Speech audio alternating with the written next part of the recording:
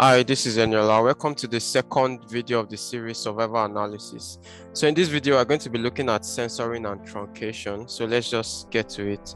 So in survival analysis, we are interested in measuring the time to event for a relevant exposure or observation.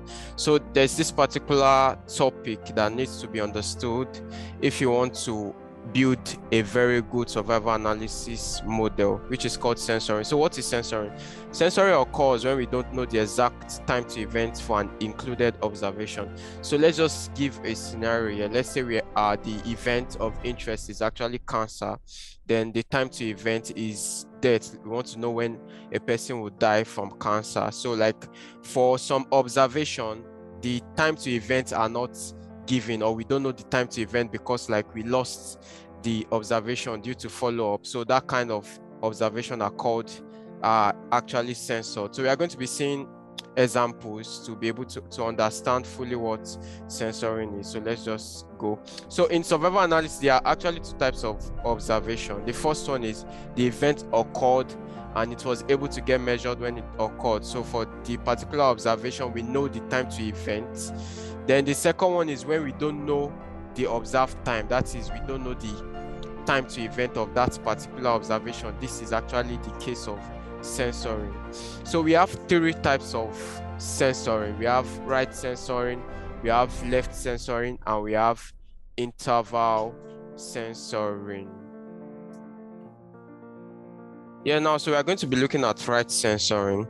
So right censoring is when we know that the time to event is greater than some value, but we don't know the exact value. So for example, we know that a person died from cancer after 2009, but we don't know the exact day or time the person died from cancer. So that particular observation is right censored. So let's just look at this example. So we want to estimate the survival time after the diagnosis of leukemia. So we have two considerations here for right censoring. We lost, the patient is still alive at the end of study. That's like the first consideration. Then the second one is patient was lost to follow up. So let's just look at it. So this is the patient observation here. So we have three patients. So patient A, we know that patient A experiences event before the study end. So patient A does not need any censoring. But if we look at patient B, so patient B survives past the end of the study. So let's say we start the study here. Let's say this is the study time. We start, let's say 2000, and the end of study is, let's say, after 200 months. Then after 200 months, patient B was still alive.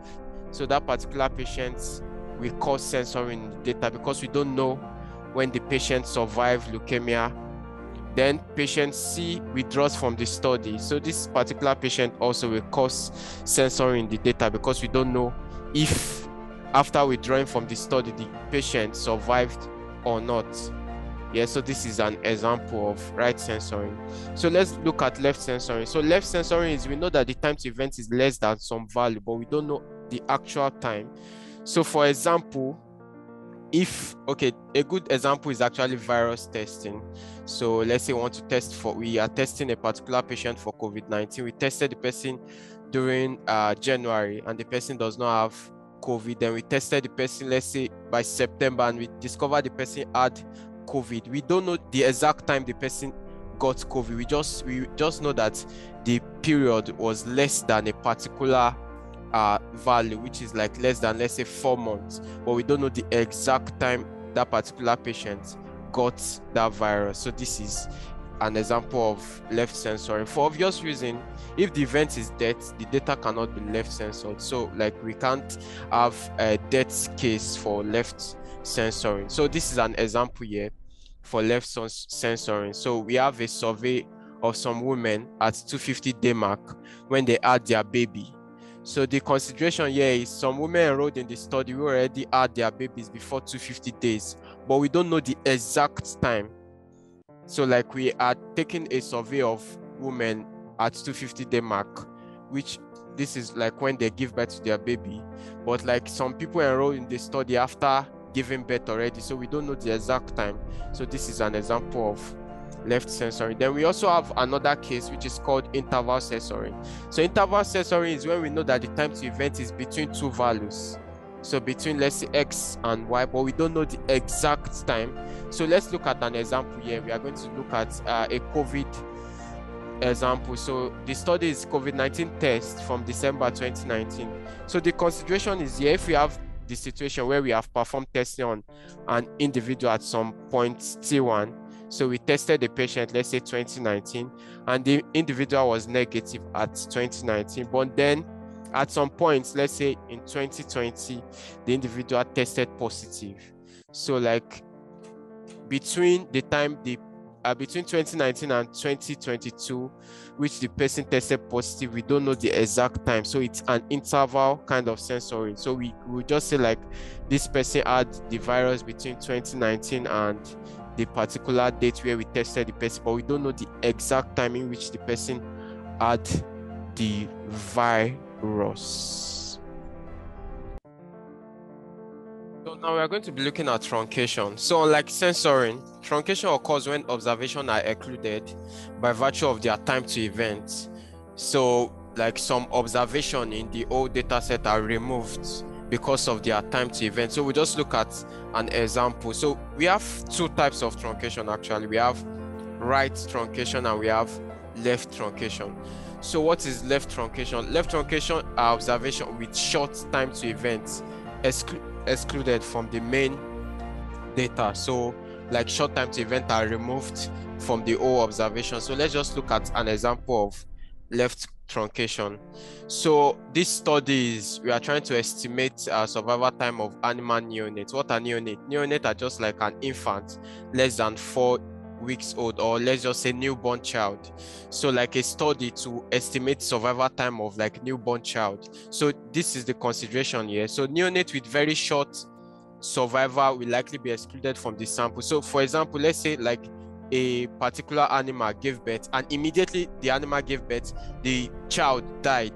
So for that kind of observation, we have to remove it from the data set because like we'll not be able to use it to build our model. So that's left truncation. So that's those particular samples are removed or excluded from the data set because of the short survival time. Yeah.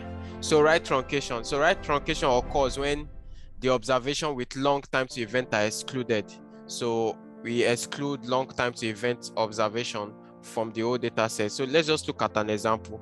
So this example here, we are trying to estimate time to development of AIDS from HIV virus. So let's just look at the consideration. So some entries into the study occurs only after development of AIDS. So note that we are trying to like estimate development of AIDS from HIV.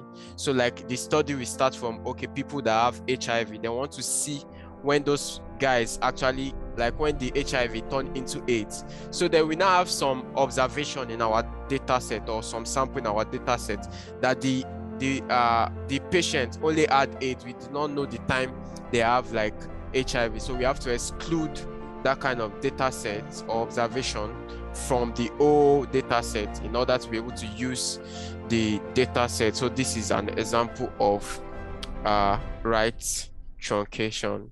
So that is the end of this censoring and truncation video. Thank you and stay tuned for the next one. See you later.